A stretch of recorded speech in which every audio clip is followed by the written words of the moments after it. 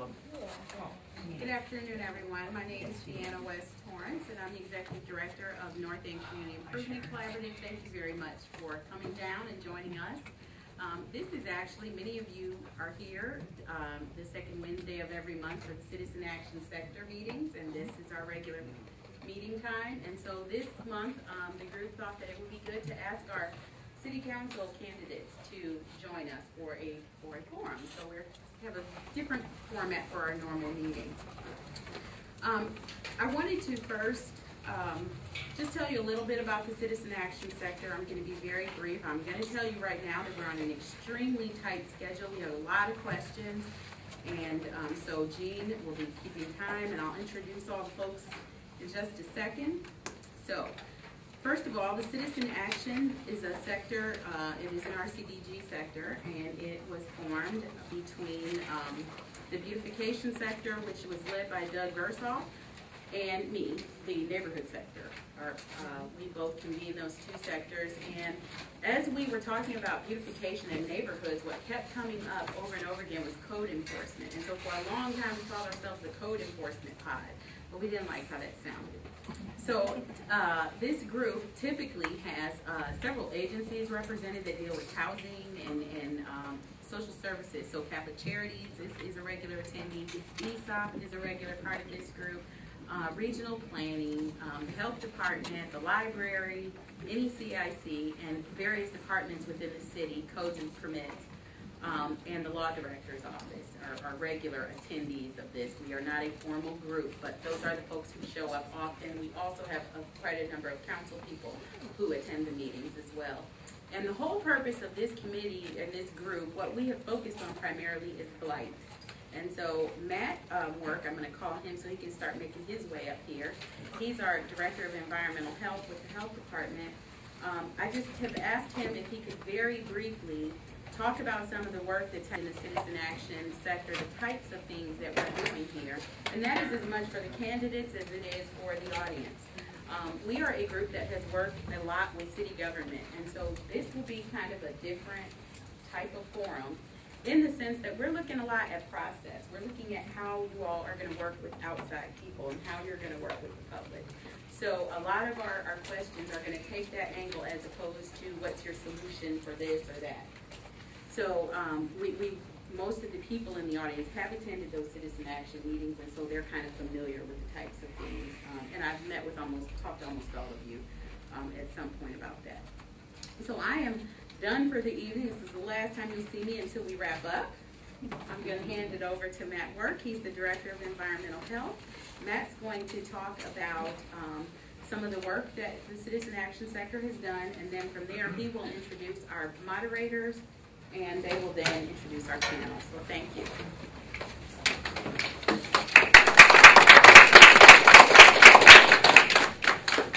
Without Deanna's efforts and NECIC, a lot of this wouldn't happen. I got involved with the Citizen Action sector in about 2011 when I was invited, and as she said, we've had a lot of different officials here. We've had city and county officials. We've had a lot of the citizens I see here that have come to our meetings and given us some of our ideas, which basically work around problems that everybody's facing. The most recurring issue was the difficulty we found in reporting problems. One of the reoccurring things we kept hearing is, how do I report this problem? Who do I report it to? What happens to that complaint after I do it? How do I find out what's going on? Why is it still a problem a year and a half later? So we did invite a lot of city and county officials to try to answer some of those questions. We had some very good brainstorming sessions. And one of the things that came out of that was that we talked about the fact that possibly a central intake system. A central intake system was an idea that we have floated, and the idea is that anybody could call in a complaint to one number. And that committee actually was made up of NECIC, we had city employees, we had First Call 211 from the library, regional planning, neighborhood watch, and a law director's office. And what we did is we looked at the viability of that central intake system as a number that you could call 211, or you could use a website, you could post your complaint. and it would automatically get routed to the department or the departments it needed to go to. And then the next thing was that you could file that ticket and see what happened with that complaint. One of the things we had to tell people, and one of the big problems is vacant properties, which I'll talk about a little bit too. Well, with vacant property, we run into this problem both at the city level, the county level, the health department level, where we have property that is basically somebody walked away from it 3 years ago. The bank never took control of it. But meanwhile, we have a problem with a house that may have garbage in it. We've had houses with tires put in them. We've had problems with broken out windows. They're obviously an attractive nuisance. They're a safety issue. They're not fun to watch at if you're a neighbor. So, you know, that was something that we had to sort of explain, that the problem was is that nobody owns those properties. So the one thing we looked at was, well, that's another problem. And what we talked about was vacant registration, vacant property registration. And we looked at some of the cities in Ohio, and there's actually, I just got a new study that actually has a lot more information about vacant land registration or vacant lot registration. It could be housing, it could be housing and lots, it could be any combination. But more and more people started doing when we started going through the bankruptcies and the foreclosures in the mid-2000s. So that was when we looked at Euclid, and Euclid had actually come up with a plan, and they proposed a $200 fee. And so if you had a vacant property, you would register that property. That generated money to help maintain those properties. And the other thing is it made banks take possession of some of these properties. So instead of having a property that's in limbo, and Bard Hamilton at the treasurer's office can't do anything, the health department can't do anything, codes and permits can't do anything if we don't have an owner. You know, somebody's moved off to Texas and the bank says, well, it's not mine, they legally can't fix that problem. So that was one thing that we also looked at, was vacant registration. In that light, the city actually has J.R. Rice over to codes and permits, working on indexing and coming up with a vacant property list. And I did talk to J.R., and what he did come up with is that right now his best estimate is between 8,000 and 12,000 properties. Now I take that back. I think it was 4,000 to 8,000. We stand corrected on that. That are vacant in the city of Mansfield alone. You know, so he's cross-indexing that with gas records, electric records, etc., to try to come up with that list. So that is coming along. But that is something that we haven't resolved, is that something that we move forward with as a vacant registration program. The last thing I really want to mention is we talked about city codes in general. I have a question. Is that all properties, commercial included, or is that just residential? Residential is what he was looking at. Thank you, sorry. And JR apologized, he couldn't make it tonight. So hopefully I'm not saying something that he'll make me regret. Last thing I want to tell about the city codes, they have a very limited staff. I've worked with them for 5 years now. Very limited budget. Their personnel have actually been cut back. They don't have enough people to do the job that we need for a city of 44,000 people. The other thing is the housing codes are old. In many cases, they're outdated. So these are some of the problems we're facing that, you know, as a health department and as a citizen of Mansfield, what I'm looking at is long-term direction of defining priorities basically, and then figuring a game plan on how we're going to do that. So with that, I'm going to hush, and I'll introduce our moderators. First off is Scott Zartman, Neighborhood Watch. He has been one of our people at our central intake and very staunch supporter of our group for Citizen Action Center. And Leona Smith with NECIC. I'll turn it over to you.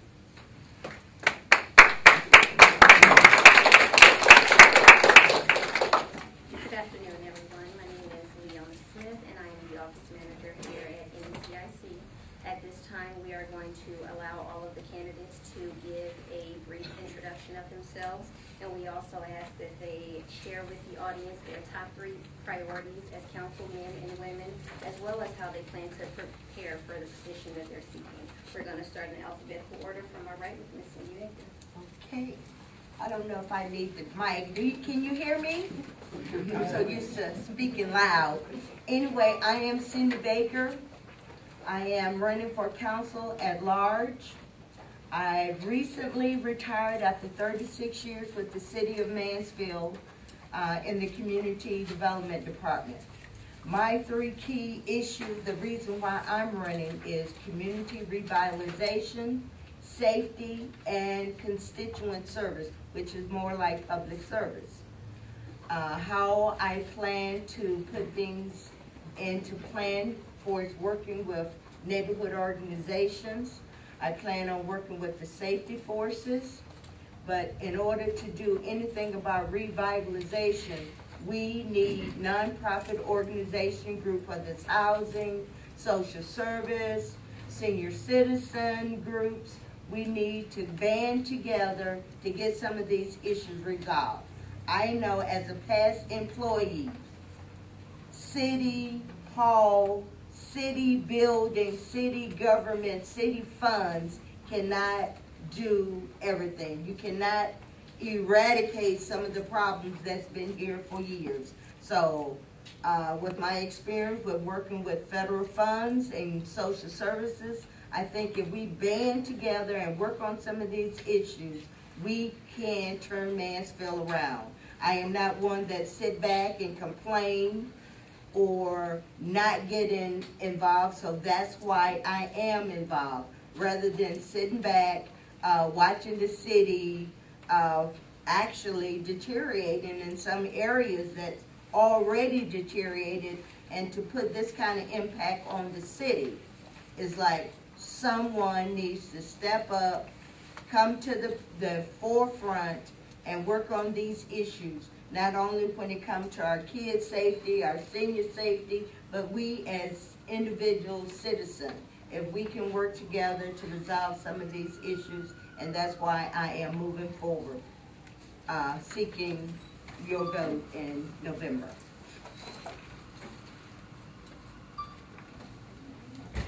Well, I don't think I talk as loud as Cindy. So no, that's a blessing, it really is. My name is Pat Hightower, and I've been a member of council for about 8.5 years. And one reason I'm still seeking it is because there's a need. And my format has always been, what can I do to help someone? Sometimes you can't do it, but you can be the person that can point them in the right direction. In the city of Mansfield, we know that without funds now, everything is not as it was 8 years ago. The blessing I have is that NECIC is a part of the 5th Ward. And with organizations like NECIC and what they do, can you hear me? Is that okay? Thank you. Well, one of the blessings of NECIC and what they do is just what Ms. Baker was talking about.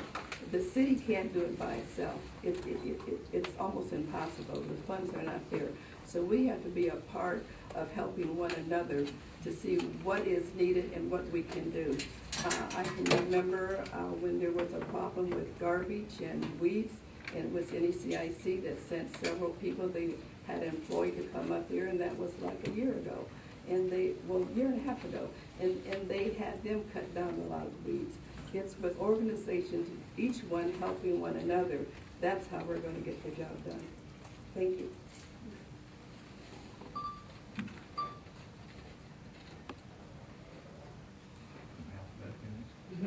Oh, okay.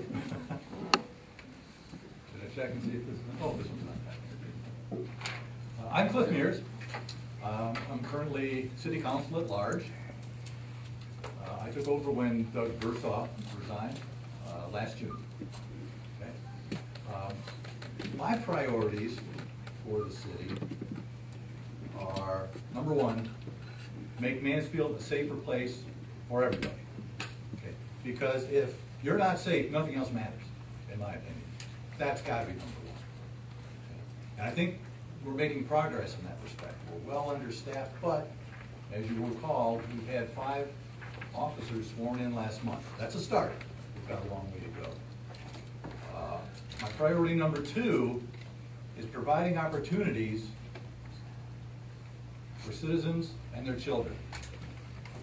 And this really touches my heart because I see so many people, including myself, who raise their children in Mansfield, educate their children in Mansfield, and then what? There are limited opportunities. So what do? They have to leave.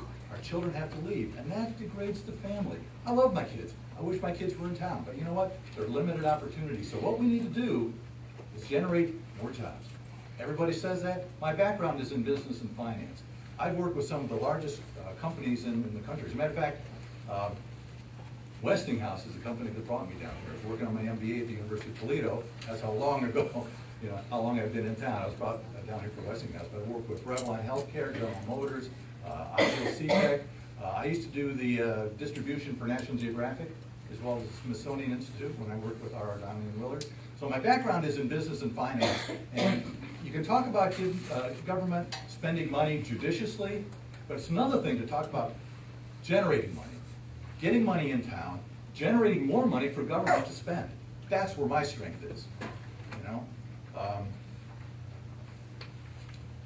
When I was, when you're in a particular occupation, and my career has been very varied, fortunately, God bless, I've been able to do a lot of things with a lot of different organizations.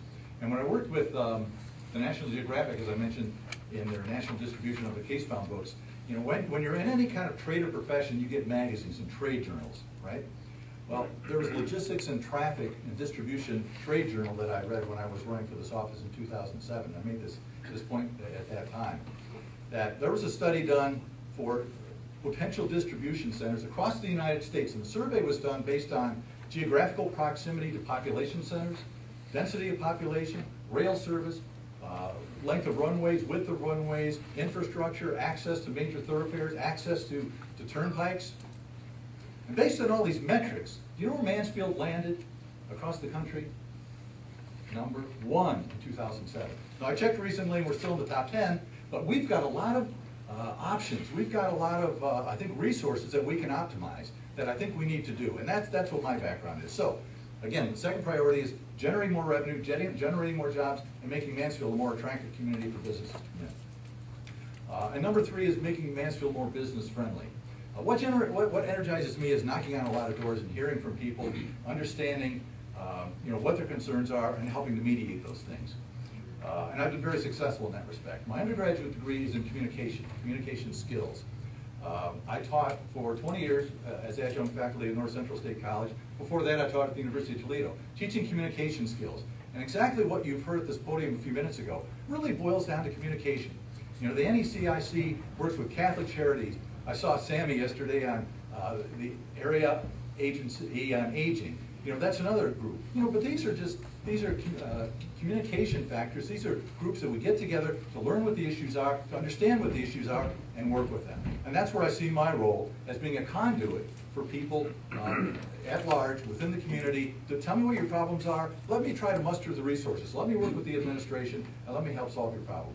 That's what energizes me, and those are what my priorities are, and that's where I think my strengths are. Thank you much. Good afternoon. My name is Jamie Thompson. I am a candidate for 3rd Ward City Council. Thank you for having me here today. I appreciate the invitation. I have been affiliated with Downtown Mansfield Incorporated for the past 12 years in one capacity or another, currently as the co-director. I chose to run for this office because I believe my strengths in networking and working in a collaborative effort with all of the leaders and past administrations in the city of Mansfield will allow me to provide an audience to the constituents in this ward. I believe that it is very important to continue to focus on the positive aspects of our community. I think often we become bogged down in what is the negative, and honestly our community it's fantastic. I also look to provide our constituents with an opportunity to better the ward that we are in and eradicate the blight that we have faced and we currently face, and to continue to look for new development, positive development, whether that is in an economic capacity, public capacity, or a private capacity.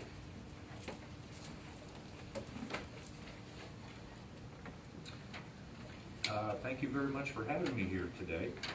I greatly appreciate the time to come to this meeting. My name is Jon Van Harligen, and I'm currently running for the 3rd Ward Council. And I was born and raised in Mansfield. I've lived here all my life, graduated from Malabar High School. Married to my wife Jill for 18 years, several sons, daughter, well, stepsons, daughter-in-law, nieces, nephews, what have you. I retired from the city of Mansfield in 2009 after 33 plus years of service. My campaign is based very simply on not promises, no smoke and mirrors. Having worked for the city for 3 years, my campaign is based on experience, knowledge, and ability. First, my experience, I have been in several different departments of the city of Mansfield. I was always an asset and brought something to that department. I was never afraid of a challenge. The knowledge I have, it's all carried from the different departments I've worked in. I have firsthand daily knowledge of the operations of the city. I also have a strong working knowledge of the administrative, not to mention the legislative branch of the city.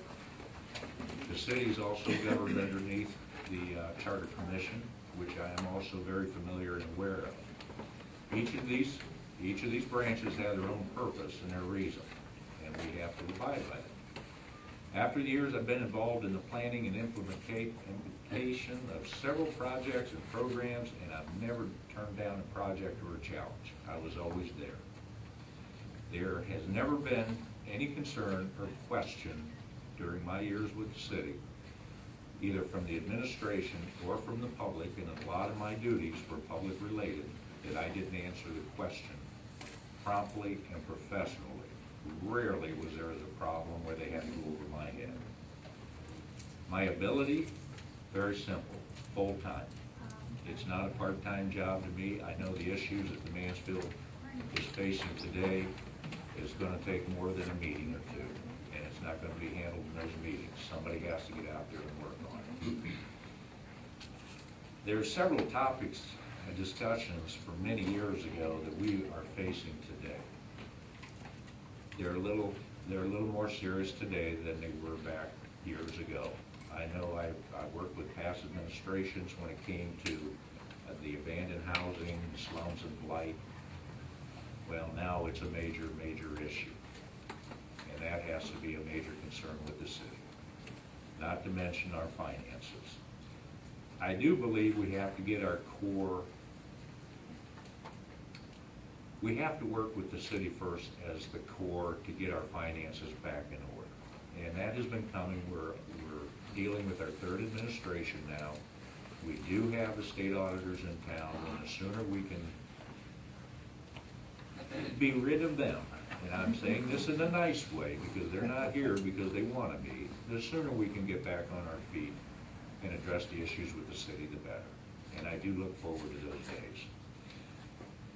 The expectations of the city has been threatened. We know that. But with sound leadership, with sound leadership and decisions, the city will survive and return to what the citizens expect. I support our safety forces 100% under the conditions. I find it amazing they have the ability to accomplish as much as they have.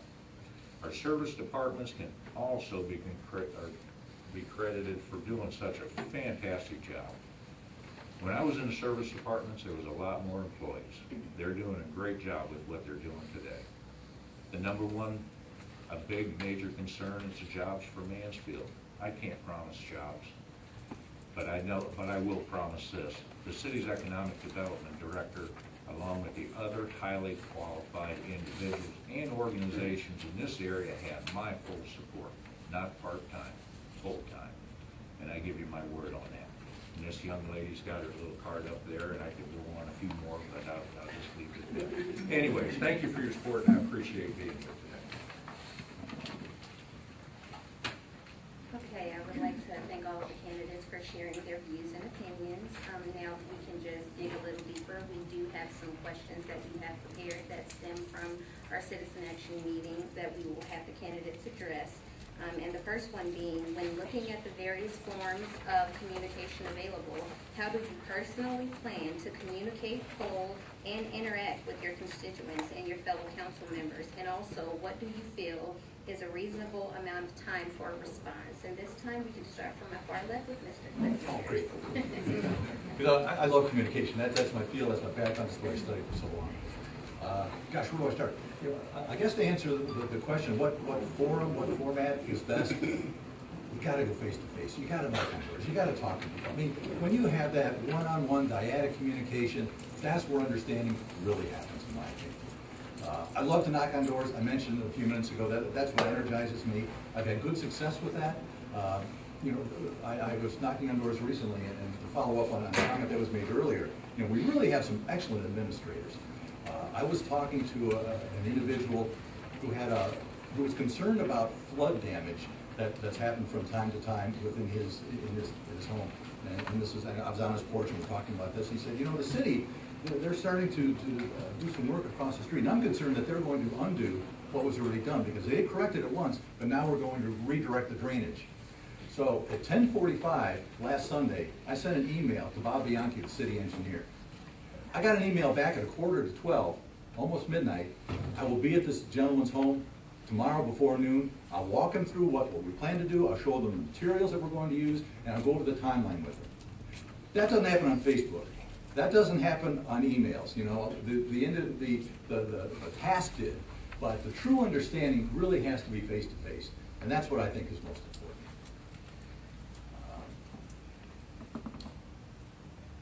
What was the rest of the issue? What do you feel is a reasonable amount of time to respond? Well, in this case, it happened almost instantaneously. I mean, you know, within moments, we got a commitment for the city to come out. But you know, this is the kind of response that we're getting from the people that are anxious to serve, the people in the administration. And I think, you know, we're on the right track, and we've got a lot of work to do. But you know, the comment was made a minute ago that, you know, we really need to get our finances in order, and that's absolutely true. We do have a long way to go. But we do have now a budget stabilization fund that was recently introduced and voted on and approved by council, which allows the city, you know, when we have problems, to be able to use the phrase, to weather the storm. You know, when we have problems, if a business moves out, some kind of you know, natural disaster occurs, we have the funds to maintain an even keel. So we're making progress. A lot more has to be done. But again, you know, face to face is really the way to go for me. And that's, in my opinion, what works best. You know, it takes a lot of evenings, it takes a lot of commitments, it takes weekends. But you know what? We do have a lot of media. You know, we have a lot of technology that we're able to optimize these days, which you couldn't do 10 years ago. But you know, face-to-face is number one, and then the others are supplements. So I think that's where true understanding and true resolution of problems happens. Okay? Thank you. For me, communication happens in a variety of ways. Face-to-face, absolutely. With the advent of many forms of technology, I think that information can be obtained immediately. I am a firm believer in social media, cell phones, photos, taking pictures, shooting those pictures off, as far as emails to departments that are aware and need to be aware of what issues are faced. In my capacity downtown, I find myself taking photos of things that are happening. For instance, at the municipal lot at 4th and Diamond right now, we have a situation where there are about a stack of 5 large cement blocks that just appeared out of nowhere. I've taken a photo of them, sent it over to Engineering and Safety Services, and have been following up with them to see that those are removed. I will continue to work in those same formats, whether that is face-to-face, online, through a cell phone, email, Facebook, to receive constituent concerns. As far as a turnaround time on getting those fixed, I think that that's really dependent upon the issue at hand. I think what's most important is not letting them go. It's up to us as council folks and administrators and leaders to maintain and be engaged in whatever needs to be fixed. I think it's very easy to identify a problem, send the problem off to someone else, and then let it go. And I don't typically let things go. I tend to follow through and intend to continue to follow through. So the ways that I would deal with issues would be to have them come to me in a variety of ways, whether that's face-to-face, online, email, phone calls, and then make sure that they continue to be followed up with whatever party is involved in that process. I do know that this group was looking to have a streamlined process to have that information travel to the city. I think that was a huge benefit and could have been hugely effective. I know it has been effective in other communities, and it's something that I would be supportive to see move forward. Depends on how the people contact me. I would get back to them as quickly as possible, whether it be on the telephone, handwritten letter, email, doesn't matter, whatever it takes.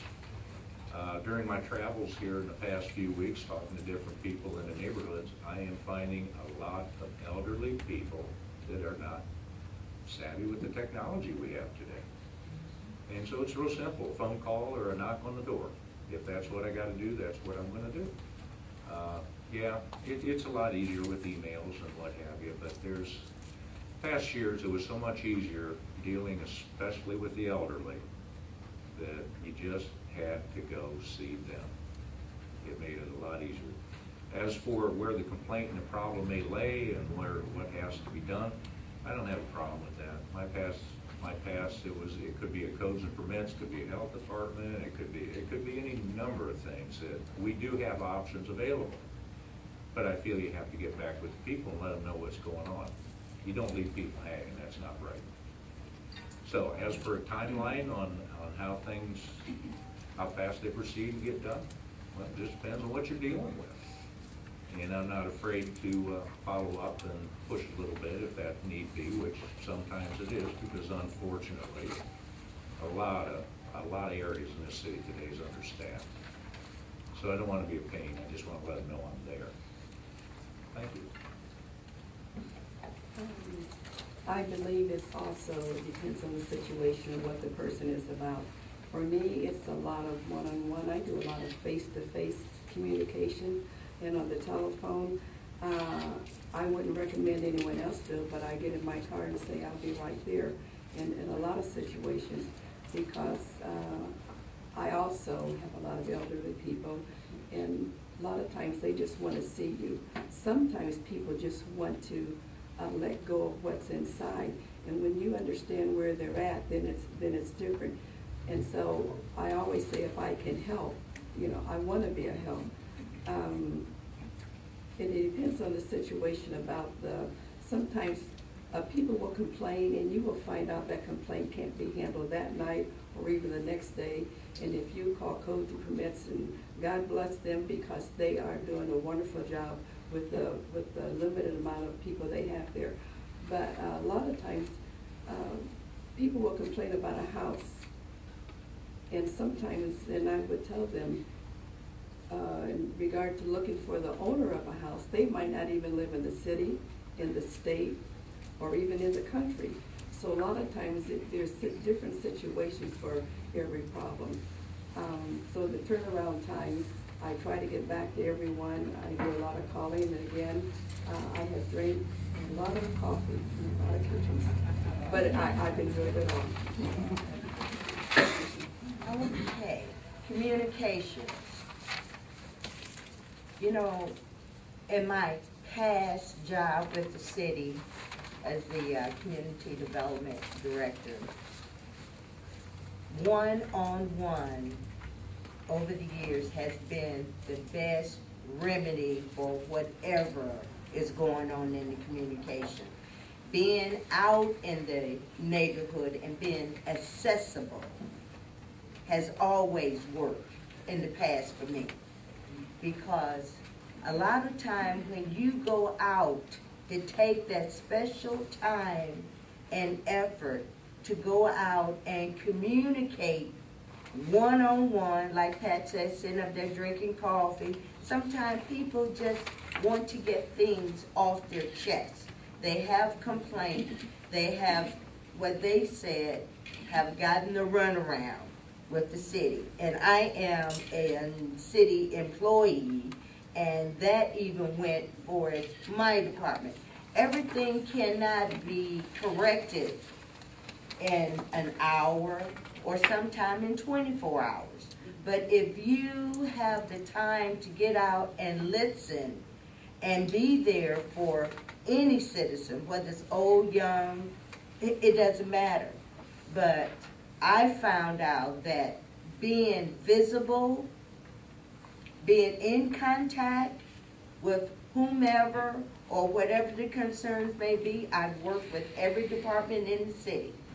And due to things the way they're now with the downsizing, things just don't get corrected overnight. there are going to be some problems. Even after the November election, there's still going to be problems. They're still going to need that turnaround time to get things done.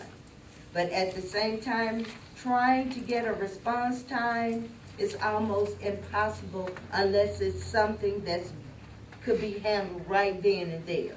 But if it's a major issue, whether it's the sewer line that broke in the street, we got a flooding problem, and the water is backing up in my basement, that is not going to be taken care of in 15 or 20 minutes. And I've heard those kind of complaints even as working as the housing director. Sewer problem, water problem, electrical problem.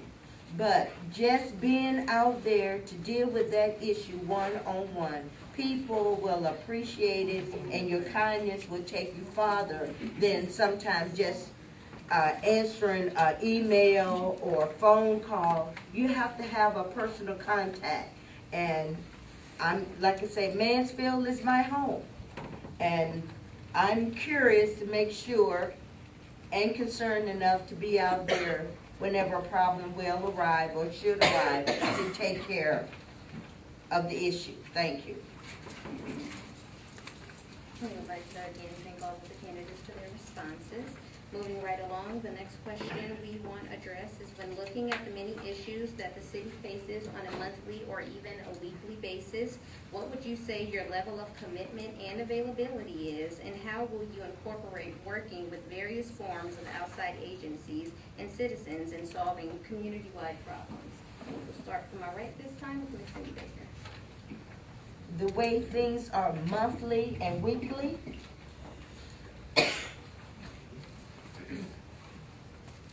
running for city council to me is not a part-time job.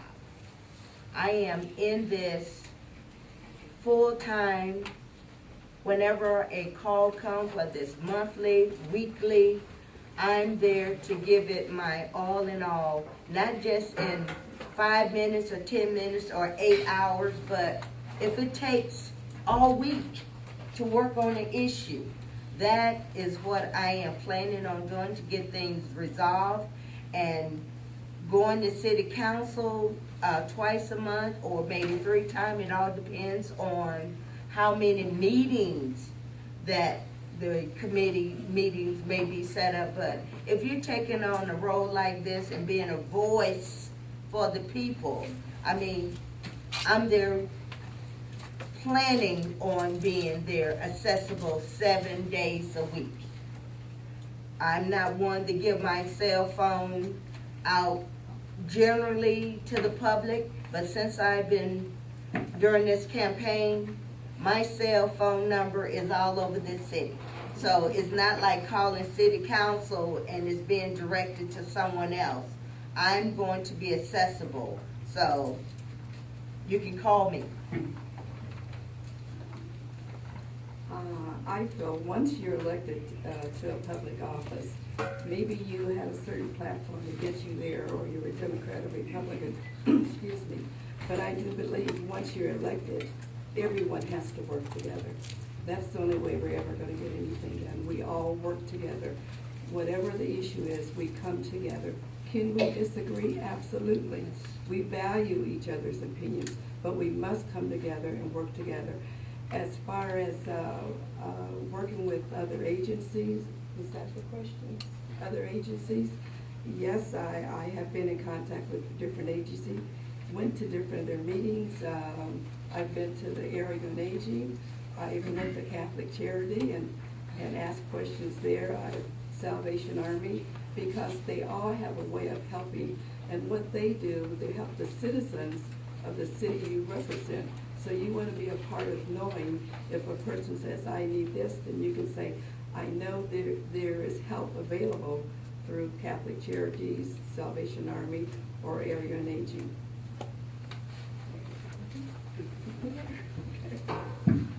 Real simple. I'm in it full time. I have the hours and I'm flexible. There's absolutely no problem.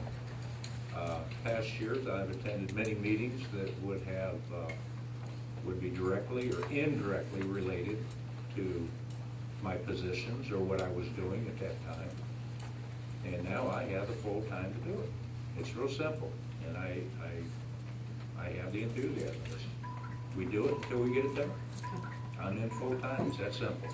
Thank you. I feel as though an opportunity to become a council representative for the 3rd Ward is really an extension of my current job. As I stated earlier, I've been affiliated with Downtown Mansfield Incorporated for the past 12 years. In that role, I've collaborated with numerous organizations on a daily basis. I'm in the city building at least once, if not twice per day, with different levels of administrators, police, fire, engineering, community development, the mayor's office. I do feel that this is an extension of what I'm currently doing. The ward is overlapping to some extent with Downtown Mansfield, and we do work heavily in the 3rd Ward at this point.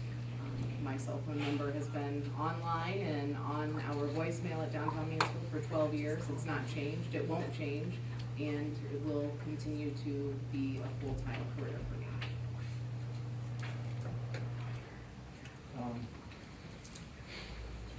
In dealing with the various issues that come up monthly, weekly, periodically, I think the best way to do that is we have to set priorities.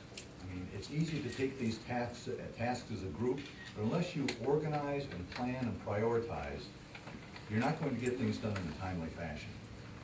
That's been my strength in the business community in organizational process and time management.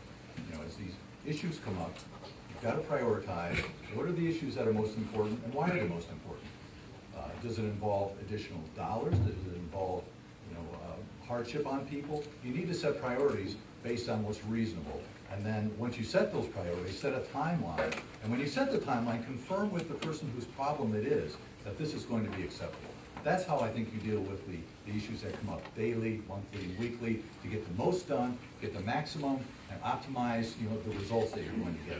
And in business, if you're not results-oriented, you don't stay in business very well. In dealing with the various agencies, that's what I've done consistently.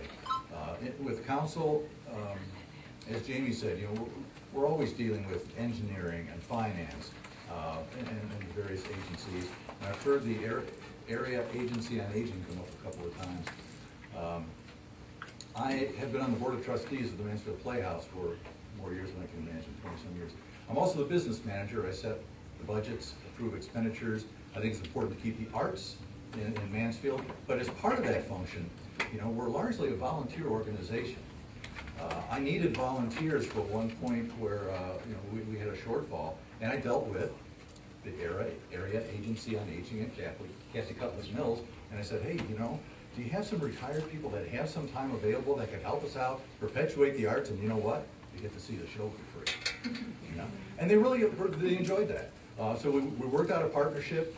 Actually, their insurance was paid while they're commuting back and forth, so there's no risk in helping our organization. They loved to see the show, and it actually worked out pretty well. There were a lot of people that wanted to get involved that don't have a lot of they're retired. They don't have a lot of other outside activities and interests, and this gave them something to do and help again perpetuate the arts. And since we're the Fun Center of Ohio, that's what we need to do, right? The arts are very important to me. I think it's important as council people in dealing with the agencies, because really our function is a facilitator. We're the conduit. We need to understand people's problems and identify and muster the right resources. Once we prioritize, once we understand what needs to be done and set a timeline, it's dealing with the agencies, because each agency has their niche, you understand. The Area Agency on Aging is dealing with the concerns of older people, and in this case, that niche helped us out, both the individual and the organization. Thank you very much. Okay. My name is Scott Zartman. I'm the representative for the neighborhood watch groups, for the citywide groups, and for actually Ward 3. One of the things that we came up with is we decided to present a scenario that was established through the video that was the tale of two neighbors. And that was actually viewable online through the NECIC website, as well as we sent each candidate one of those videos. So our scenario in this presentation here is can you describe in your own words what defines blight?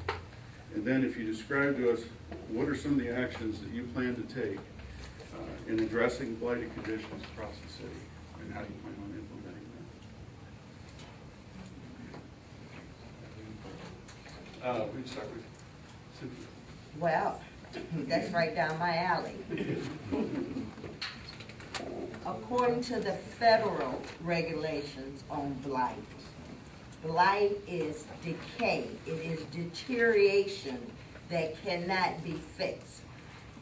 When it comes to neighborhood blight, that all depends if you're talking housing, commercial, building, neighborhood blight could be 2, 3, even one house in that neighborhood or on that block that is deteriorating, or it is vacant and abandoned and it is in dire needs of repairs. And if those repairs are not addressed in a timely manner, that decay and blight spreads throughout the neighborhood. How would I deal with blight? This is something we tried to start years ago in community development, working with City Council and Mayor Reed. We were trying to concentrate one block at a time, but due to the finances that we were getting to address this problem, which came from the Department of HUD, there is a strong dissension when it comes to what would be spent in this area, what would be spent 2 neighborhoods over. There is a area or a time frame that you need to sit down and concentrate. If you have housing organization that could take on some of the load, but without the funds, it's not going to address the problem.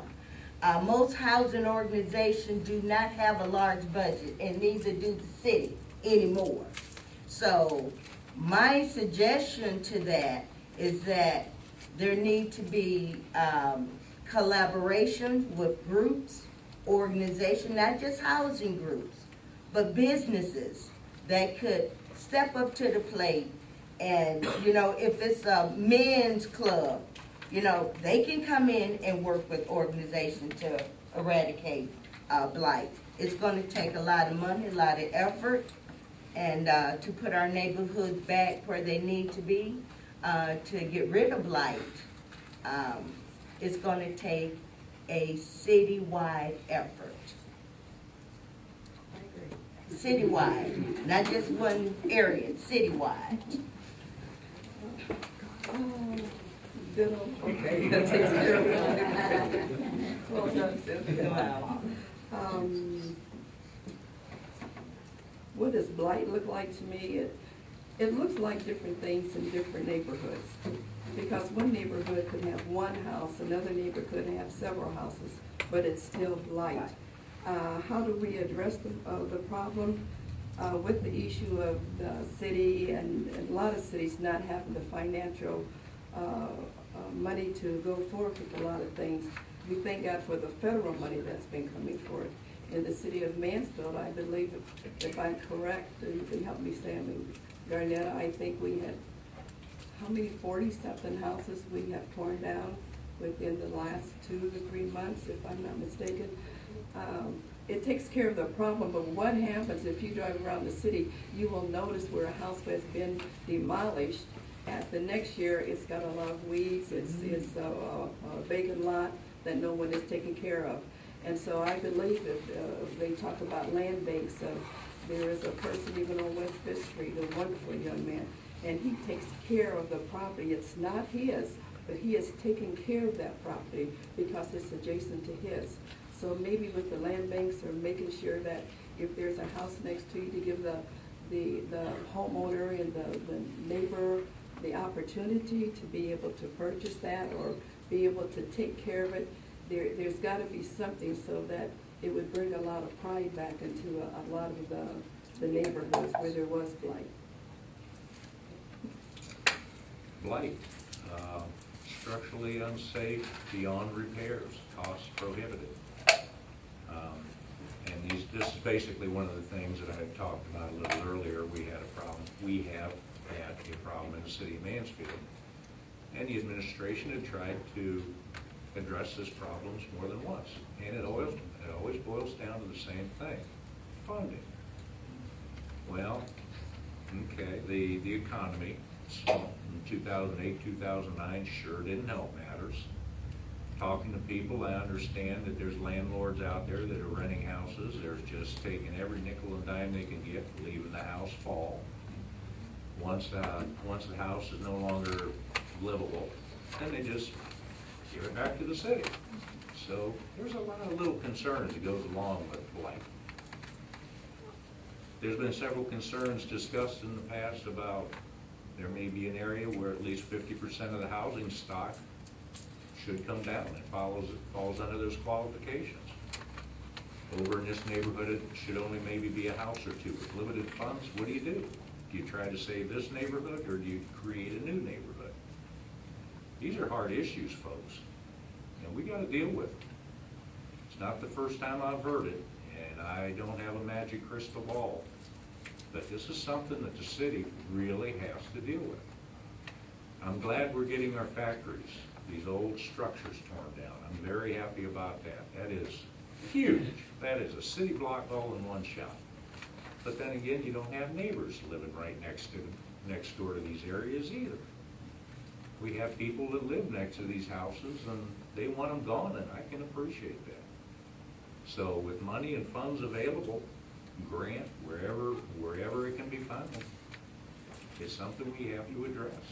Not going to stop tomorrow. It's going to be an ongoing problem. But today it's serious. Thank you. Simply, I feel that blight is neglect.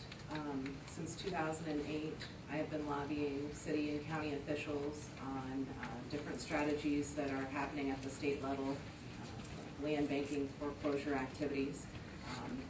The organization that I work with, last year we employed close to 250 volunteers over a 4-month period of time to collect 300 bags of trash in different neighborhoods that surround downtown. I think that we look to the resources that we have at hand, whether that's human resources in the matter of volunteers to continue to remove trash, whether that is looking at stakeholders that are in neighborhoods that we reside in to assist in the process. I worked with Mid Central Administration. They were very concerned about a number of properties that had been torn down or neglected in their neighborhood, and that administration offered to mow those properties surrounding them. So I think that you look for private, public, and nonprofit collaborations to strengthen what we have. It's a very hot issue right now. There is a lot of funding that looks like it will come forward from the state level. I think it's important for local leadership to continue to investigate and employ those strategies so we are at the forefront of the opportunity. I do know that the county is close to launching their land banking program, which would allow individuals who have interest in taking property that is demolished or blighted and potentially owning it for very little cost and maintaining it and assisting that neighborhood in strengthening itself. So I do think that blight is neglect, whether it's commercial or residential. I do think that money is key, but it's not the only determining factor in cleaning up a neighborhood. I think that you rely on those individuals that have whatever resources at hand, whether that's a little bit of a time in a trash bag, or if it's a corporation that's willing to employ their staff to mow a lawn. I think it's very simple the way that we tackle it. I think it's just a matter of continuing to tackle the issue. Well, the question is twofold. Number one, what is blight? And number two, what actions do we take to manage it, to eliminate it?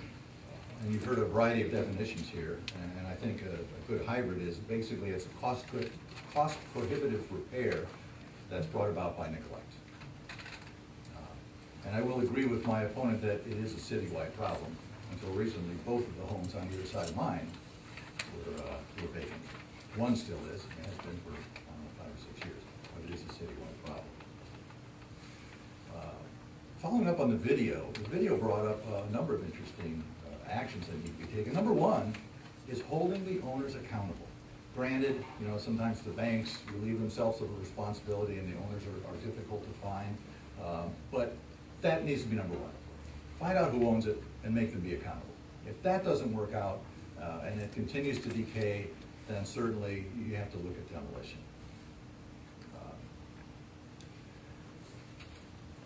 Because we're in the north end, I thought it might be interesting to identify some of the costs and some of the properties that have been demolished. Of the 99 properties that are demolished or contracted currently to be demolished, 38 are in the north end, which is 38.4%. Of those 99 properties, $869,807 has been spent. $249,272 of that for the 38 in the north end. And that's 28.7%. So that'll give you an idea of how much of the allocation in terms of houses, in terms of dollars, are in the north end as compared to the others, the other parts of town. Certainly, when this is demolished, I heard a couple of options that were mentioned, and I think the land bank is an excellent option, also brought up in the video, where adjacent property owners can, for little or no dollars, acquire that property if they're willing to maintain, to cut the grass. And that provides incentive and motivation for the neighbors to improve the neighborhood themselves. Certainly because they get benefit out of it, and that was brought out very, very clearly in the video, which I thought was very well done. Thank you very much.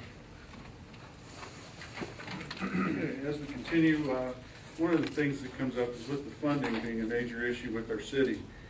How well do you understand the budgetary process, and what do you envision as your role in helping identify funding opportunities as we continue moving forward with our city?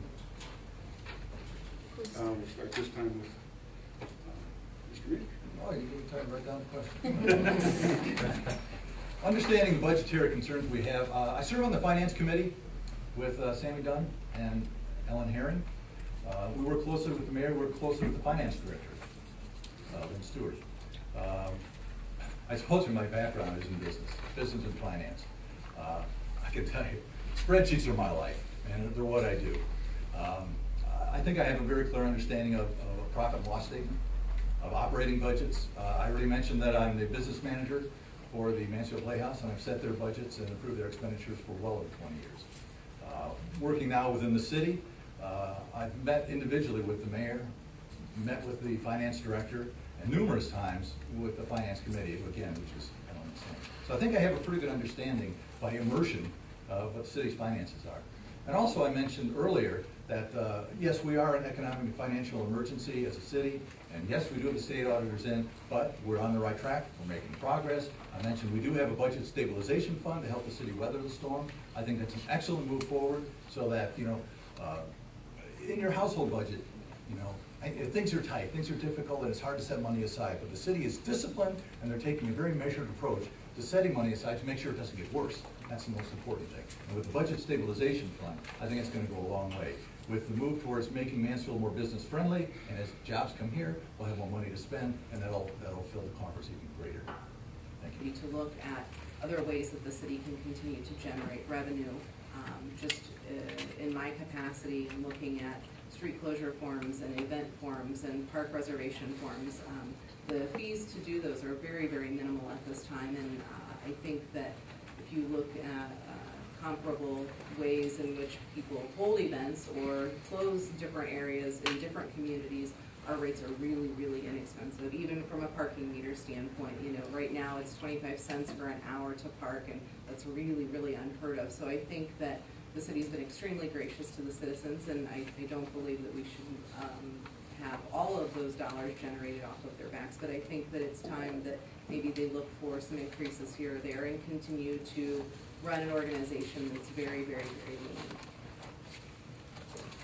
Over the years, I have been involved in the budgetary process one way or another, maybe on a small scale, depending on the department with which I worked in. I will be honest with you, they have totally changed the program. So when I pulled the city's budget in the last couple of weeks, they've changed things a little bit. They've streamlined it. It's not so much a line item like it used to be, but it's real easy to get the answers. There's no problem there. So I do understand the city's budget. There's no problem. I'm not afraid of that. Thank you. Well, the problem is, we need money. Well, yeah. I'm not trying to be funny or anything, but one of the things that have helped the city is because we have been allowed and we have had grants. Grants have been a blessing to us, but they do run out. Raising rates, I know we raised the park rates, it's $100 to rent the park pavilion now. It's, you know, we can keep raising it, but I've heard so many complaints that if we raise it too high, people are just gonna decide it's not worth it. So we must come up with something else. Is it easy? No, I'll be the first to tell you. Do we need money, finances? Yes, we do. Again, we thank God for the grants that have come our way, that have been allowed us to keep going, but they do run out. So the answer, we just keep praying. Honestly, there is an answer, but I really, Mr. Dunn, he's a great finance person, and I always talk to him. I would love to say I have the answers and I know them, but I don't. So what's the best thing to do? Find someone that does know the answers and ask them. And so Mr. Dunn is the person I would ask.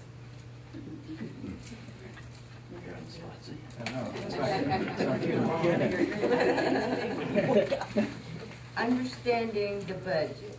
Yes, I do understand the city budget.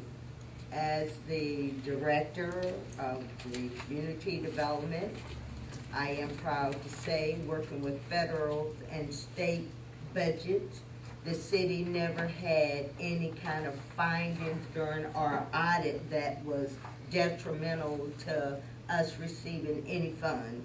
So I guess you can say we can pat ourselves on the back. That time mostly John and I worked together in my department. So yes, I am very familiar with the city budget. Through our department, each year you have to, sometimes it looked like every time it turned around, we was redoing our budget to satisfy the finance director or the annual budget for the mayor. So you had to prepare your budget to be operational. So yes, I am very familiar with the budget. Funding, that is another asset. I can say that I understand funding, but we can't always depend on whether or not there's going to be state or federal government because of the economy and what the city was receiving from the federal. It comes all the way down, and like they say, it's a trickle-down effect. When there's a problem in Washington with the federal budget, it goes to the state, and when the governors say we're cutting back, so it cuts down on the city. So everything is not always in black and white, that it looks clear or it's on paper, but trying to stay operational or within that budget. And I'm listening about we can increase different fees. Well, when you look at the workforce and the seniors, everybody cannot afford an increase. Even when it came to our utilities, we have to have utilities, but at the same time, we can't keep raising the water. We're a city. We're not Ohio Edison. We're not Columbia Gas. You can't keep raising those kinds of fees, especially if you're trying to maintain the house, keep your electric on, keep your water on. Then you're trying to feed a family, keep your roof on. It's get crazy, but we'll have to find another solution on funding. And basically, the city about to tapped out on fees.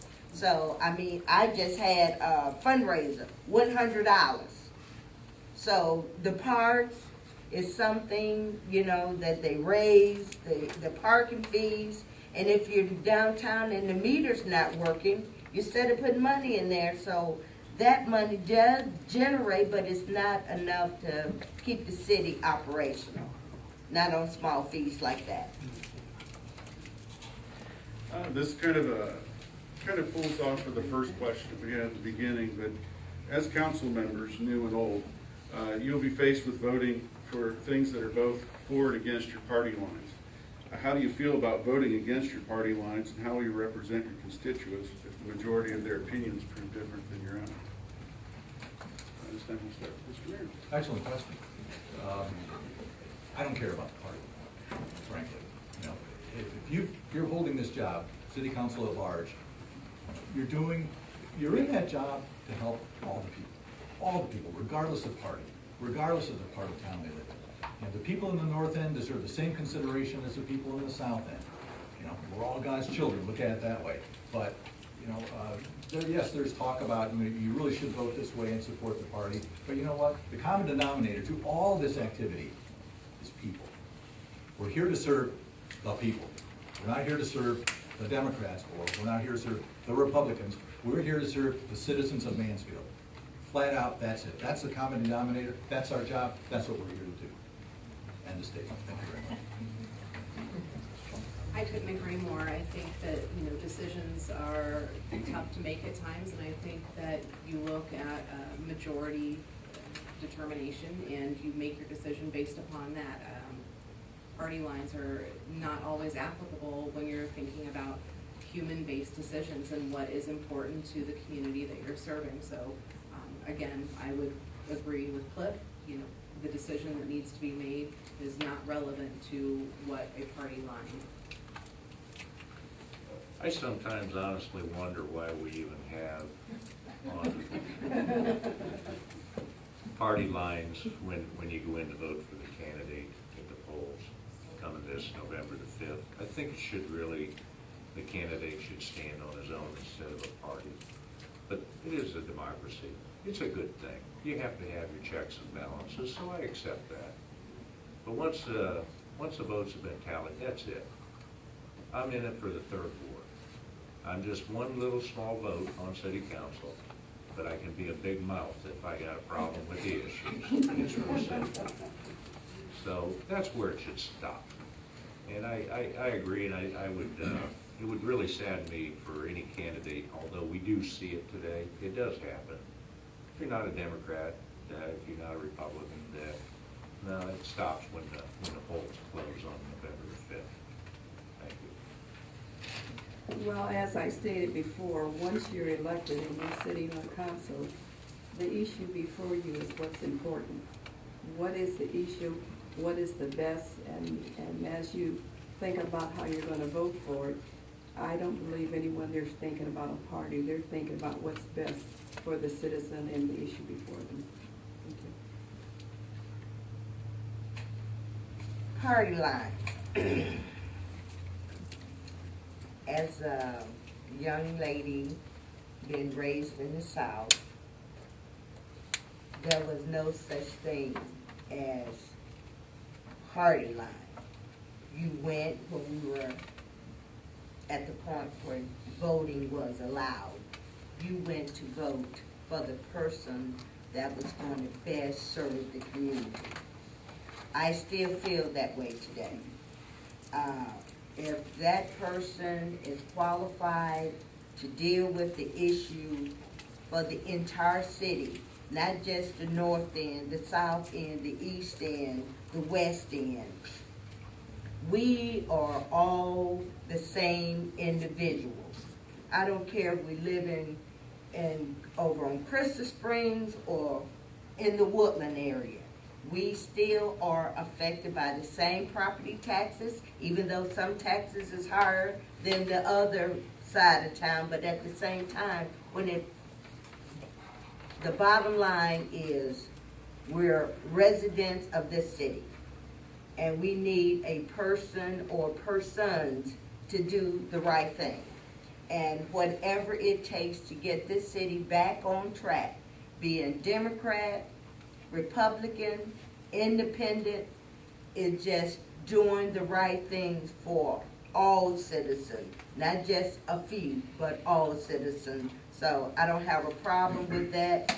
I just want to be represented to the fullest, 100%.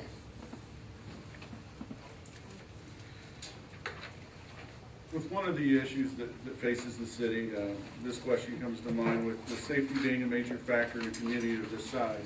What is your position on the current level of funding supporting our public safety forces? And what, if anything, would you change if given the chance to do so?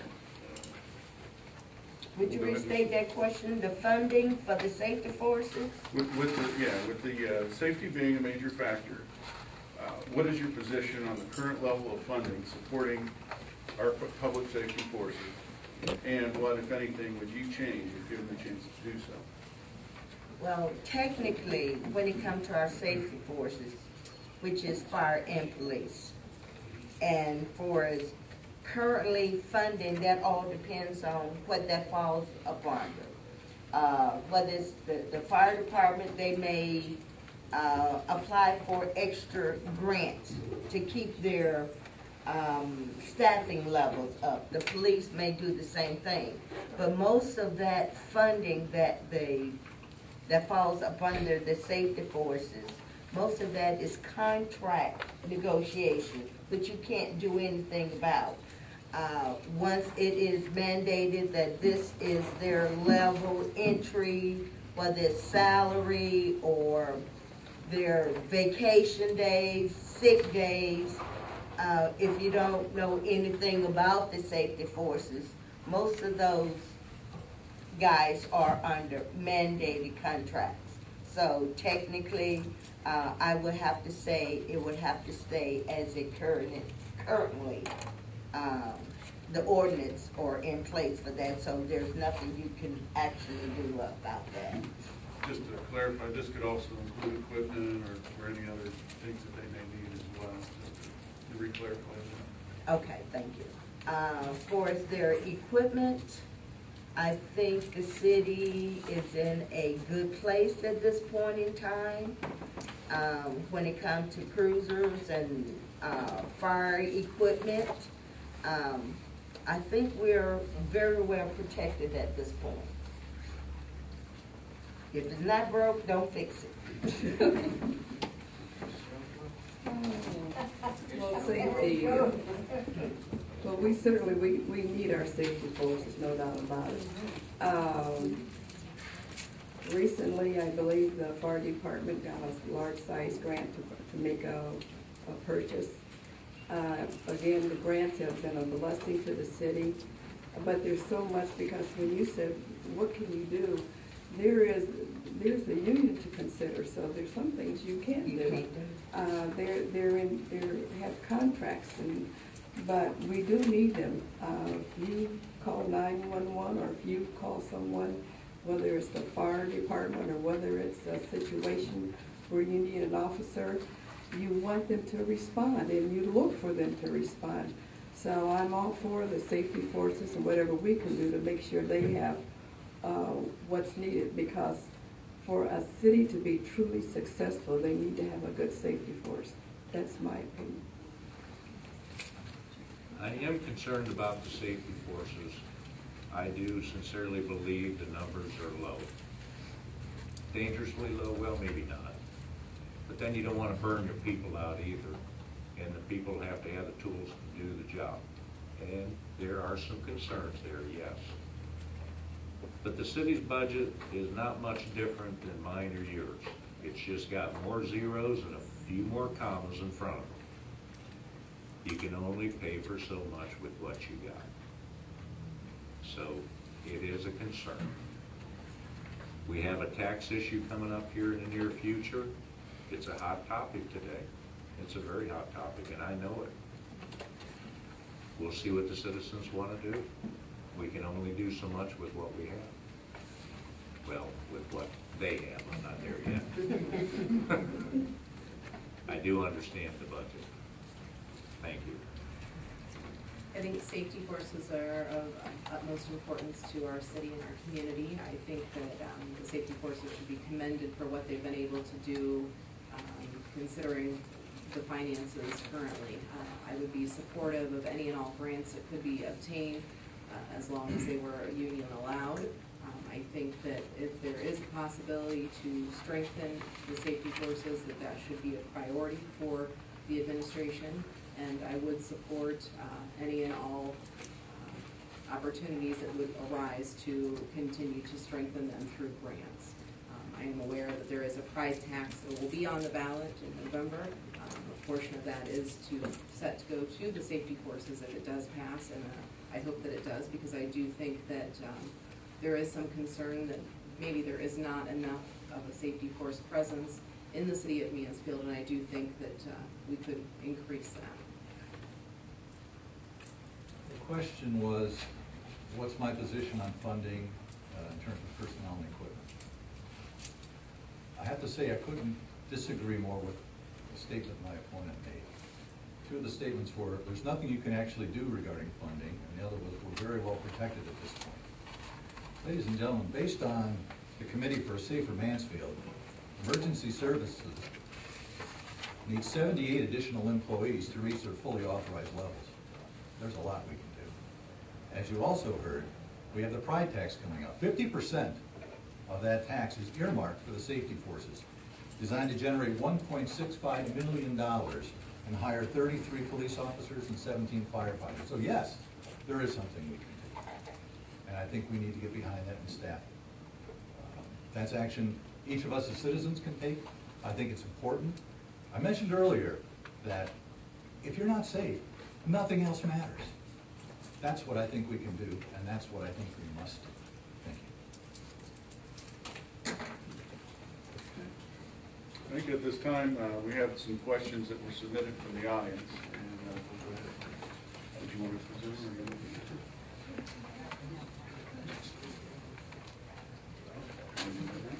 Before we go into the questions, do you all, does anyone else have, okay, I'll come get yours, I'm sorry, Ms. Fuller. I wanted to I was supposed to announce everyone else that was doing stuff in the room, and I forgot. Jean Taddy is our timekeeper. They all know her. She's back there holding up a card for them. They've all been so good. I haven't had to put that red card on. Myrna Simons, right? Yes. Okay. She is from the Med Central Neighborhood Block Watch, and she is helping screen questions. And we're just trying to make sure that the questions we give them are not repetitive. If they were not repetitive, then they are here. Tony Chinney is our Community Development Coordinator for NECIC. He is filming this. Sue Warren from Catholic Charities at the back is who signed you in. And there's also a piece of information that is from our regular citizen action meeting that was prepared by the Law Director's Office, and Sharon Wesselman is here with us, and she is an assistant law director, and she's a regular attendee and keeps us updated on which of these houses are coming down and which houses we want coming down. So I just wanted to acknowledge those people. I'm very sorry if I did not. And now, Scott, the last one. As we move into this, one of the questions, and I believe this time we'll probably start. We'll start here on Cynthia's side here. Would you support citywide trash pickup, and why or why not? Would I support citywide trash pickup? Yes, I would support citywide trash pickup. We've had it in the past, but is this going to be cost effective for the city? Is it going to be cost effective for the homeowner or the tenant? How much will it take away from the budget? When it comes, we've been down this road before. We've had city pickup. So it all depends on how that can be worked in the budget. Would it be economical, an advantage for the city? It all depends.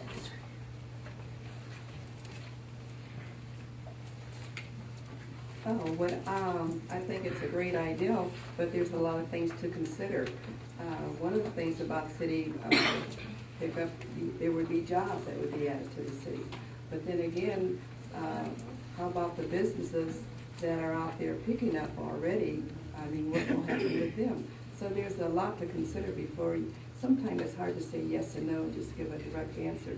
There's a lot of things to consider, so you do need to think about all the things involved in it. Thank you. I remember when the city used to pick up trash back many years ago. It was back when I started with the city. And it was a part of the enterprise fund. It didn't fall under, I don't believe it fell under tax money. It should have been an enterprise fund, I would imagine. But for some reason, the city wasn't very good at it. And I don't know, just an old story. I don't know the particulars. And they decided to get out of it for whatever reason. I don't know. It wasn't economical feasible. Well, I don't know. It wasn't. And I can see the concerns. Been there, done that. Maybe leave it alone. Leave it alone. Because of the other people that you would affect. If all of a sudden the city says, okay, we're taking over. We're coming in, we're doing it again. I don't know, I'd have to really look at that one. Thank you. I think that, having heard of this issue earlier this week, I think that the question really lies back into the blight issue, and does it make sense for the city to manage that? I'm not sure. I would really have to look at the numbers to do cost-benefit analysis to see that it makes sense. But I think what has happened is when the city released its duty in collecting trash, the assumption was made that homeowners or property owners would then remove trash on their own, and what we have seen now is that is not happening. Or we have found that there are people who are collecting trash who are maybe not dumping it in appropriate places or taking advantage of other people with commercial enterprises and dumping it at those places in inappropriate fashion. So I do think, going back to kind of this codes and permits issue, that it does make sense for the city to look closely at what is happening with the trash. What does that mean? That the city should be managing the trash service? Maybe not so much, but I do think that it does make sense for those individuals who are misappropriating the opportunity to have that choice to get rid of their own trash. They should be penalized, because it is not the responsibility of all of us to take care of those individuals who don't want to take care of themselves. As a city council person and one who's entrusted with the needs of the people, if the citizens come forth with a compelling reason why we really need to do this, then I think we really need to do this. But in my opinion, a resounding no, for a variety of reasons, so let me tell you what they are. First of all, I'm a businessman. You have a huge investment of dollars. Can you imagine what a garbage truck costs and how many of them we're going to need to buy? Where are we going to do that kind of money? So you've got a huge investment you have to make initially. That's number one. Number two, I don't think the timing's right now. Based on the city being in financial emergency, now's not the time when you want to extend the services that you're offering. Number three is, I was born in Toledo. One of the reasons I left Toledo is because they had citywide garbage collection, and they had problems up there. And when they ran into budget problems, you know the first thing to go? Garbage collection. The place was a mess. Toledo was awful. You don't want to do that. I've been there. I've been in that movie. I don't think we want to go there.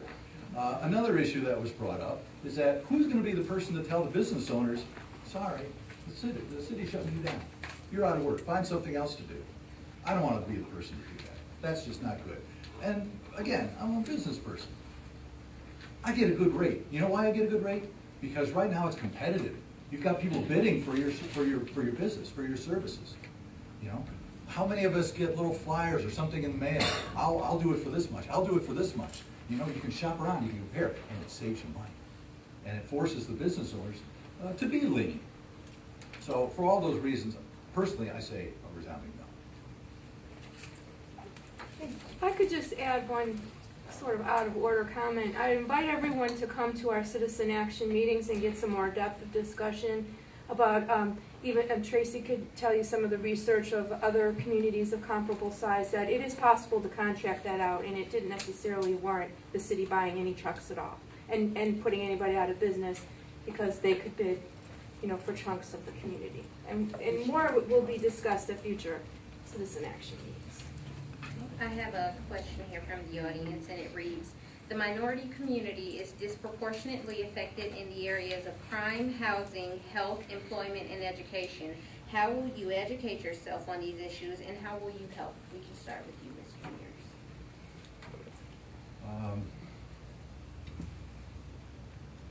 I told you I'm a business person, and my priority is to bring business here. That's what you don't get to be an accounting supervisor with a Fortune 100 company unless you know a little bit about how money is made. I think council deserves to have a business person with some financial savvy. I think to give a diversity of experience and education.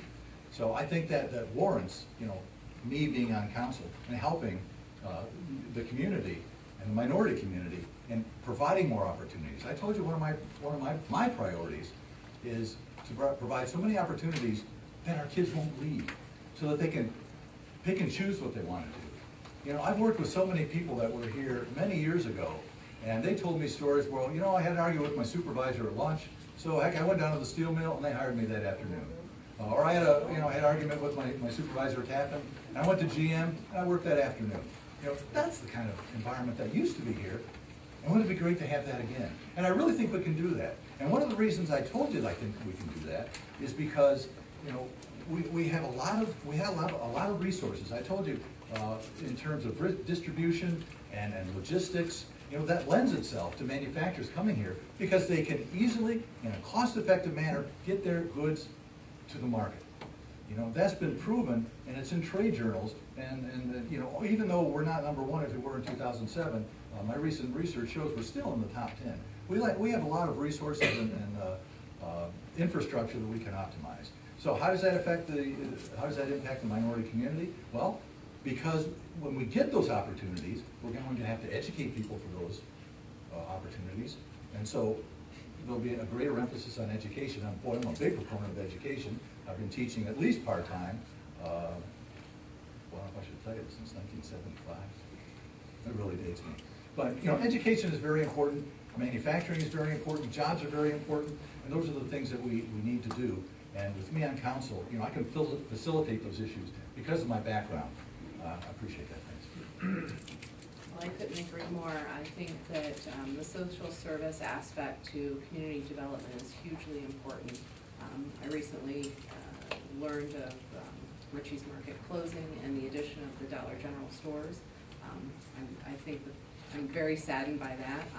I think that we're not looking closely enough at the needs of each individual community and the neighborhoods within our community and what those social service issues are and how those social service issues impact economic and positive growth development. Over the years, I've been able to witness a number of collaborations. One collaboration in particular I found most fascinating was a collaboration between Catholic Charities, the City of Mansfield, and Richland County. Rebecca Owens in the back, she was very instrumental in providing a financial education component that participated with housing in the city and getting individuals who may not have knowledge of how finance impacts long-term decisions in foreclosure and marketing and owning homes and owning properties. And I think that it's up to us to continue to engage leaders of social service organizations and bridge the gap between social service, community development, and economic development, because one piece is equally as important as the other. We could have as many high-paying jobs as possible, but if we still have systemic social service-based issues in certain communities and those issues are not addressed, it doesn't matter what the jobs are going to pay. By all means, jobs and opportunity for all. We keep hearing every now and then, every so often, not mentioning any names, like Spitzer's moved to Ontario, and then there's some other businesses, opportunities and jobs just kind of keep leaving the area.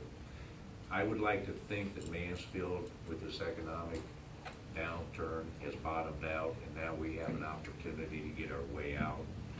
For years, we have heard that the airport is a sleeping giant. It's a great place for business and what have you, and then we got the 71 and the 30 and, you know, all the roads and what have you. And I know past administrations have worked hard with the land out here and the different businesses out at the airport and what have you. But I think it all just comes down to job and opportunities. Thank you. The minority community in the areas of crime, housing, health, employment, and education. Housing, health, employment, and education. I just left about 4 of So that's 2 more minutes. You know what, communication, and that's what I say, is the best thing. I don't think we communicate enough. We don't get a chance to know one another. We have assumptions. We assume this one's doing this. We make assumptions about each other and say, and we sort of, our opinion is, well, this is what happened before, and they're going to do this. So I think it's, I'll have to be honest with you, NECIC is a great foundation. And I'm not saying that because we're here. I'm really not, because I've said it before. But you have to have a place to start. You have to have a foundation to build on.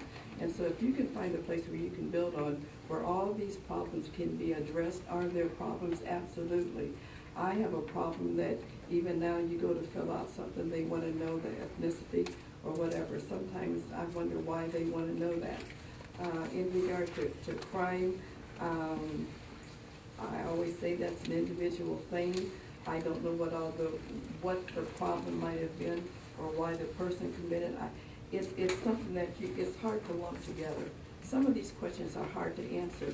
It's more of an individual thing where you can go and talk, but communications and talking and listening and having a place that you can go to, and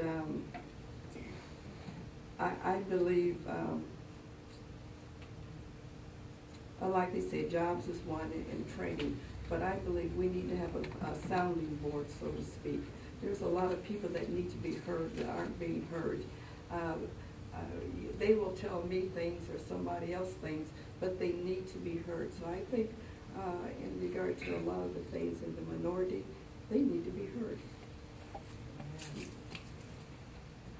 And I guess I can go off of that.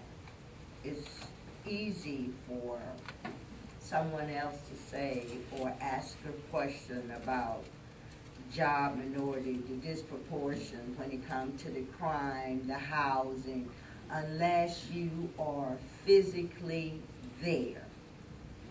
When it comes to jobs, we don't have to wait till election time to know that there's a problem with minority getting jobs in the city. You know, with the factories are closing, you know, Westinghouse is gone, Tappan is gone, you have the steel workers here, General Motors is gone. So a lot of those jobs that used to pay that you could just walk in, put in an application for a job, well, those days are gone now, and I understand that. But at the same time, yes, we do need to train, but we need to get the word out. We need to publicize. We need to advertise. I don't expect someone from General Motors who's been a tool and die person to go out to Newman Technology and pick up their technical part without training. You can't go from one place to the next without training. But we need to advertise these jobs. We need to work with organization. We need to work with neighborhood. We need to work with the schools. I mean, we used to have what they call a trade group here years ago, that you can go to the AFL-CIO or the auto workers and put your name in a hopper, and you know, once something came up, then you could apply for these jobs. Where somewhere along the line, once the jobs start fading and leaving Mansfield, the minorities were the last one to get called, and still is, because of the lack of training. We need to organize and start training so people can work. When it comes to the housing, The worst housing is in the minority areas. I mean, we can't sit up here and whitewash this and say it's not, but we need to train our kids, our next door neighbors. You know, if you got a problem, we need to take care of it. Don't wait till the house fall apart before you call the city or the health department because somebody's water been running and you got a problem. We need to, like Pat said, there needs to be a central location. We can only do so much at the city, but as organization and groups, when one person can't help you, then it should be another organization that should be able to step in. Helping hands, they used to be around, but they don't exist anymore. Not that I'm aware of. One of the next questions here is, do you believe that stronger code enforcement is the key to eliminate blight? Start with Cynthia. Stronger codes? We have codes on the books now, but without the proper staff to enforce these codes. When I started at the city, at one time they had probably 6 or 7 guys down there in codes and permits, maybe more than that, that were inspectors. Now you only have 2. And to have stronger codes when there's nobody to get out there and really work to get a city this size, it's kind of hard. At the same time, we as taxpayers need to step up and say, if my house is falling down and I need some paint, I can take, if you can afford it, set aside money. Buy a couple of gallons of paint. It used to be when we had the Neighborhood Coalition group years ago. If you had a problem, there was an organization that you could go and ask, and they would give you paint to paint your house. But now we as property owners, we need to take some kind of responsibility to maintain our property. There need to be, yes, property maintenance. I mean, some things we have to take the responsibility to step up and do ourselves. But to enforce and stricter codes, you're still going to have a large percentage of people who are not going to take care of their property. You can find them, you can send letters, you can threaten them, but maybe it'll work, maybe it won't. But at this point in time, with the level of enforcers there, you know, I don't know what's the answer to that, besides try to work with people.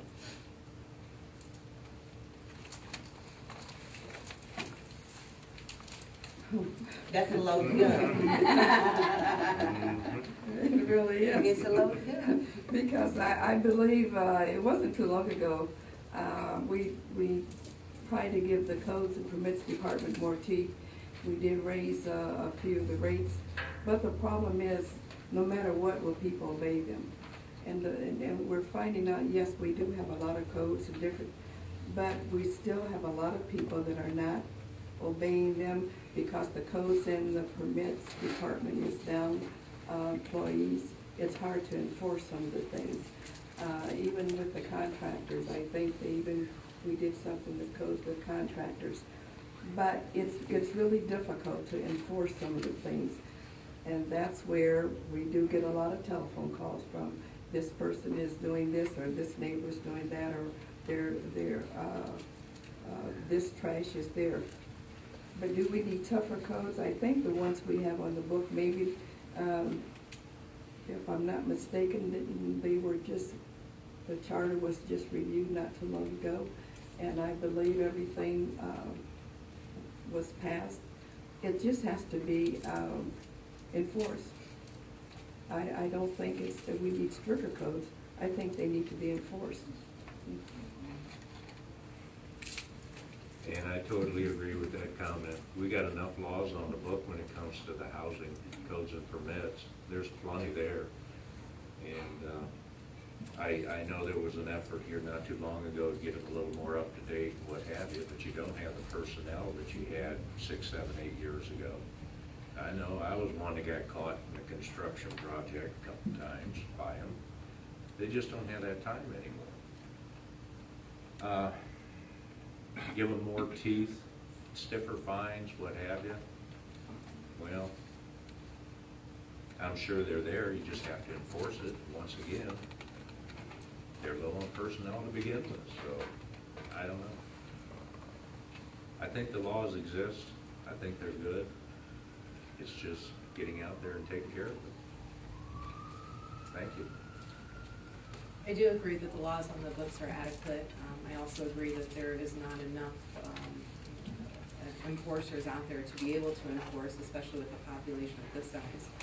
I think that going back to one of the initiatives that was brought out of this committee to have that streamlined approach to identifying problems and then kind of bird dogging them through the system could be a very applicable solution, because you are empowering organizations that are already intimately familiar with the problems in these neighborhoods, and allowing those individuals to be able to target and then follow these issues through the administration could essentially help the administration at a very low cost effort. You're not taking away the responsibility of the city of Mansfield to enforce the issue, but you're allowing the city of Mansfield to have additional eyes on the street in identifying those problems and seeing that those problems are rectified. Thank you. Well, a few moments ago, I mentioned how much I disagreed with my opponent, but in this case, I couldn't agree more. Stronger code enforcement is really not practical. So I suppose I agree with most people here. Because of the lack of personnel that we have. We just don't have the people, we don't have the teeth, we don't have the strength, we don't have inspectors, we don't have the money. You know, in a perfect world, we'd have those resources available to us, and we would do that, but frankly, we don't, so we look for other solutions. The NECIC, I think, has come a long way with processes and programs like the tool shed that they have. I think that's incredible. They have that many rakes and mowers and weed eaters and the tools that people need, you know, when perhaps they want to do the work, but they don't have a mower, they don't have a rake, they don't have the tools. They can come down here, check them out, and you know, take matters into their own hands and help their own neighborhood themselves. They're self-empowering themselves, which I think is an outstanding idea.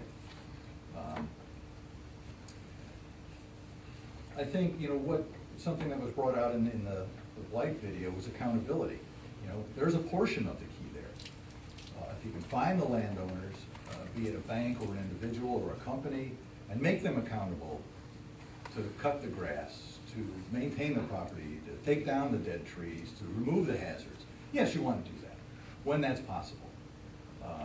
But barring that, you know, if you have to have a city assessment or a county assessment and assess it against their taxes, that only facilitates the land bank process, whereas these properties that have so much assessments against them make it prime land bank potential for the neighbors to acquire those properties.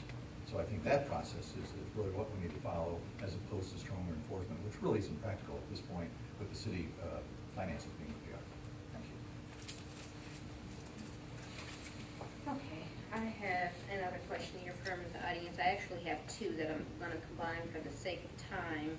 And the question for the candidates is, what is your action plan to improve your particular ward and engage your citizens?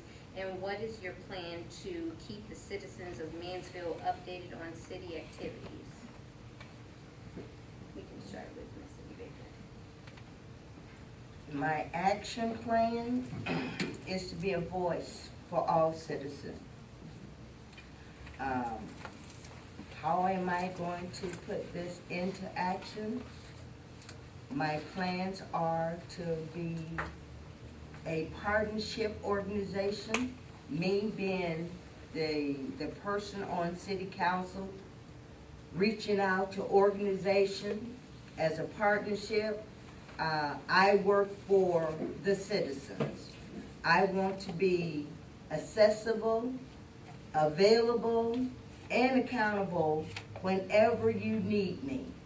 I'm not going to be the one that you say, well, okay, you will see me once a month or twice a month at city council. No, I plan on being very visible when it comes to neighborhood watch organizations, community groups. That's how I will be engaged with the citizen of the city. So much is going on right now. You need someone that can be there for you. Someone you can pick up the phone and say, well, Cindy, I got a problem.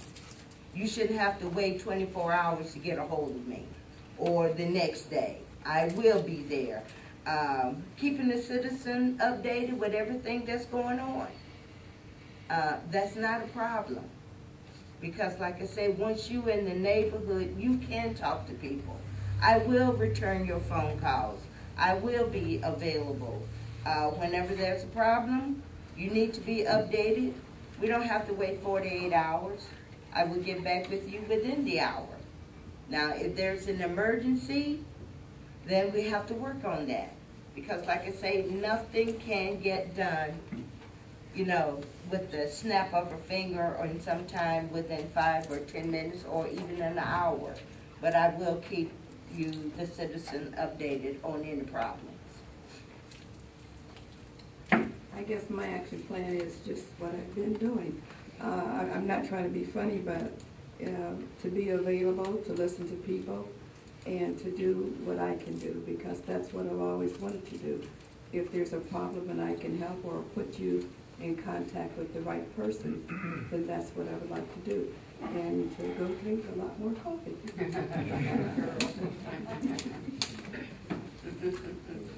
Simply be available. There's nothing unreasonable. Any question deserves an answer, and I have the time to look. If I don't have the answer, I have the time to research it and find the answer. So it's just real simple. Be a full-time counselor. I will be available and get back with the people of the third ward. I would too be available and continue to strengthen the positives of the third ward.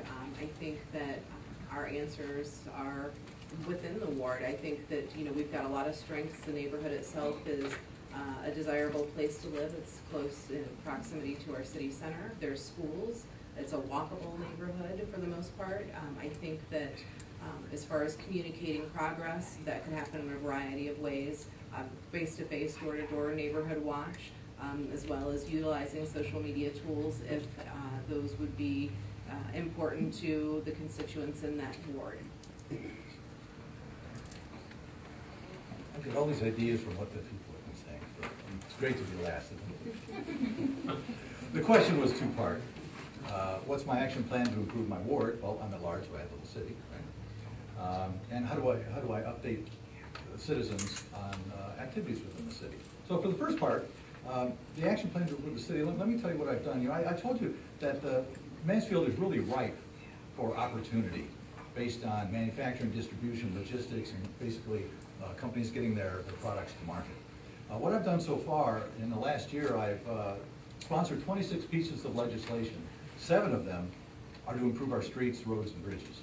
Some are repaving, some are potholes. So again, that's in line with what I mentioned earlier, that our roads, our bridges, our airport, our rail service, and our proximity to populations and major automobile thoroughfares really make us an excellent place to locate a business. So those are, you know, some of the things that I've done in terms of the legislation that has been sponsored and already approved, by the way.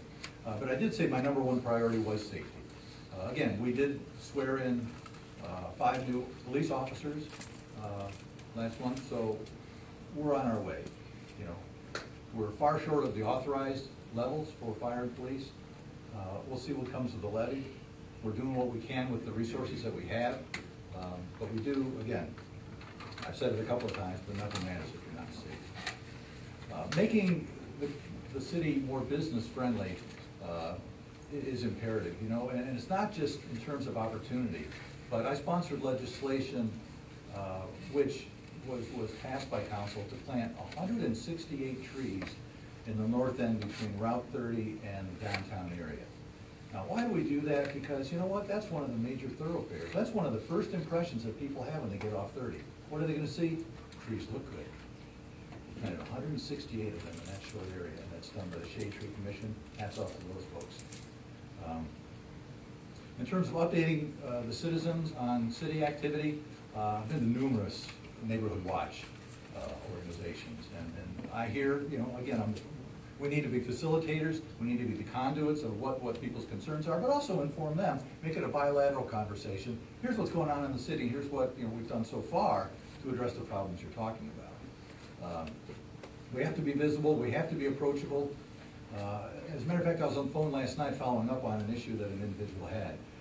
He was concerned, he had gone to church and he heard about a cemetery in which an individual was offended by a cross on a tombstone, and so the cemetery owners were going to remove the cross. He was very upset about that, so I talked to his pastor and really kind of got the story, and he had the facts wrong a little bit, but he was very concerned about it, he was very upset. And so in my conversation with him last night, he said, I need to get more involved. How can I do that? And I suggested, come to City Council, come to Neighborhood Watch, do what you're doing now. I'll keep you informed as best I can. Thank you very much, Mike.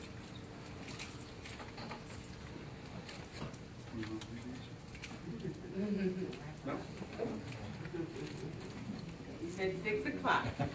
These guys are going to be so glad. Thank you. Can we give our candidates a round?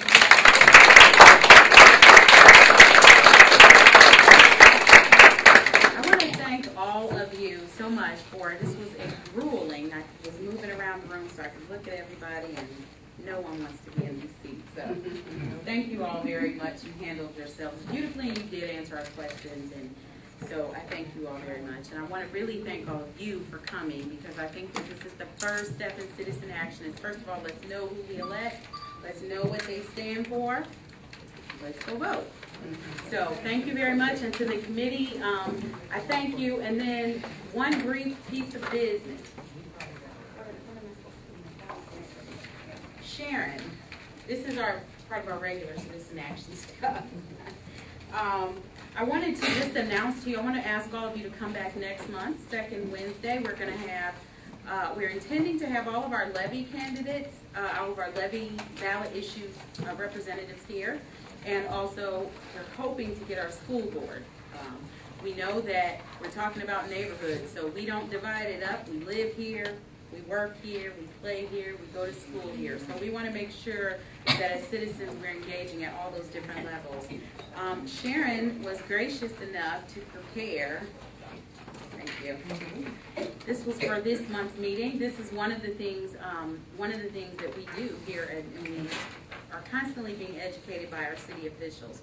So Sharon is a regular person, as I said, and so she provided us with this handout that you got, which is legislation basics, who can request, and those kinds of things. And those are things that as a committee we have run into as we were trying to work forward with the central intake project that's been mentioned and so forth. So thank you for the clarification. Do you have any, you want to say anything? I hope it to be self-explanatory. If anyone has any questions, please contact the auditor for those questions. I have a question. Yeah. My question wasn't answered that I. Oh, your question. Okay. Okay, we just ran out and I said at 6 o'clock, but I will. We have 1 minute. Why is, I'm not going to answer. I'm not asking that part. After he's done, after they're done answering this, we will adjourn. Thank you. But yes, we'll go ahead and answer.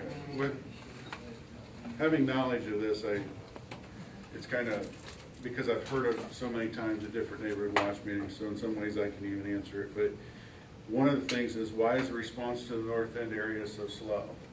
And then she gives a description of what happened in her instance, where she made 7 calls to a non-emergency number that took a considerable amount of time, and basically her problem wasn't solved until she actually got involved and did the legwork and provided pictures and that type of thing. I guess, and your question would be more on the side of how would you see council being involved in that process, I guess is. You want me to answer? Well, I'm just trying to get a little feedback here, just so that we kind of, because I know why myself, but I want, how do you want them to answer that? Would you like to, he can, all right, Cliff, if you want to. I'd be glad to respond to that. Not being familiar with the problem, but it sounds like you went to city departments yourself and you tried to get an answer. Right. Did you try your council representative or your large person? My council person is Pat Hightower, and I didn't call her because her husband is sick. I see. So I didn't call her.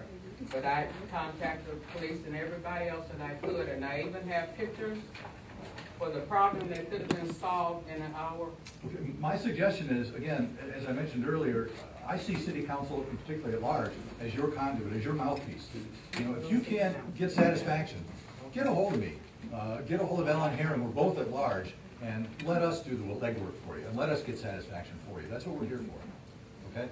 Use the word, I don't talk to you for lady. Well, I do want to. Okay, well, Dale, you can talk to me. Okay. All right. Is that it? Thank you all very much. Please take the food. We didn't know if we were preparing for 5 people or 50.